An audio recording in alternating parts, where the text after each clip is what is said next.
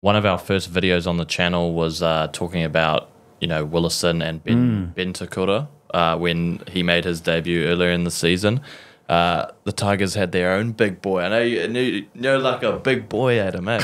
Jordan Miller, he's a big boy. Love some big bodies. I think this is where I feel like this is where the game is heading. I think if you can get a couple of those different body shapes, it gives a different target level for defensive tackles, you know what I mean? So if you have a couple of tall guys, you have some little Mofo Tuika size guys, it actually makes the decision defensively a lot harder to read on these guys. So you tackle those big boys low, they're going to get offloads every time. Xavier Willison, we've seen what he did with the Broncos and made that massive ass break and legs tackle, could have got the ball away, didn't, or he did and then knocked it on. But they are a big part of where the game is going now. As long as they can move laterally well, then they're going to keep playing in the game. And I've seen some big kids lately, some 17, 18-year-olds that are much of the same size as those boys.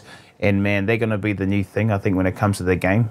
Yeah, well, he's just come in. Obviously, first game he played 19 minutes. He's the heaviest player in the NRL now. 131 kilos. 131 kgs. That is big. He may need to drop that down a little bit. The only other person that I know that can carry that weight really well, I don't think he's 131, is Adam Fanua-Blake. But we know what he can do. So they've just got, immeasurably, it's understanding what works for him as a player and what's going to be the best playing way to get him at, so that he can still have the impact that he has, still be fast but can move laterally, because 131 kilos is a lot of weight to be moving sideways consistently in the game of rugby league. 7 more kgs than the second heaviest in the NRL, which is Wuramu Greg for the Eels. And then after that, everyone's like, they're all touching in the same weight. So he's a lot at the top. That's why I had to bring up, because I know you like the big boys. Yeah, I think they're the way to go. Yeah, there's some big freaks at the moment. Payne Haas is probably the standout. Someone who's massive in stature and size, but can run fast and run for a long time. Yeah. And move.